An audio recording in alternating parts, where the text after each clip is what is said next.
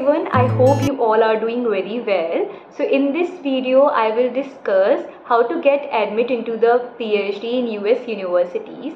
So your first job is to make a list of the universities according to your priority. You can shortlist the university by checking its QS ranking on the websites, and also you can just go on the personal website of the professor and pick up the 3-4 professors whose research motivates you, and in that way you can shortlist the universities.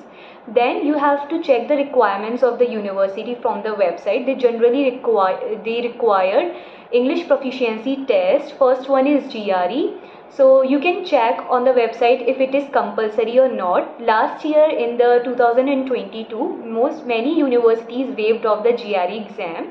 And second one is general test, that is you have to give either IELTS or TOEFL. So there are minimum cutoff that you have to check on the website that each university want.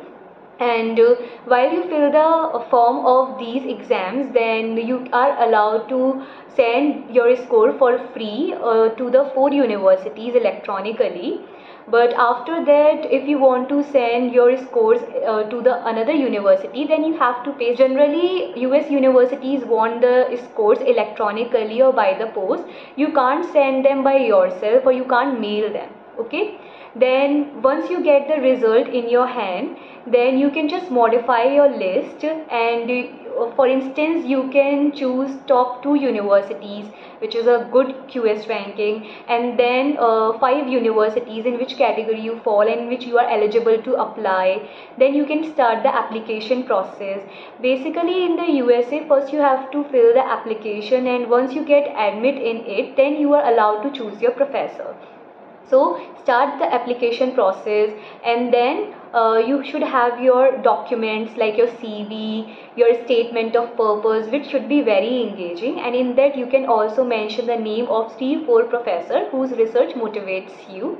Okay, then you should have your certificates or your achievements that you can upload there, and if you have a project experience then you also can mention in it, and your transcript that you have to submit on the site, and you have to send 3 recommendation letters, and the 1 recommendation letter should be from that professor who had with whom you have a research experience. Then you have to send your score electronically to the universities. Generally the application process starts from July or August, that you can check, and the deadline of applying into the universities in 1st December or in mid-November. That also every university has different deadlines that you can check on the websites.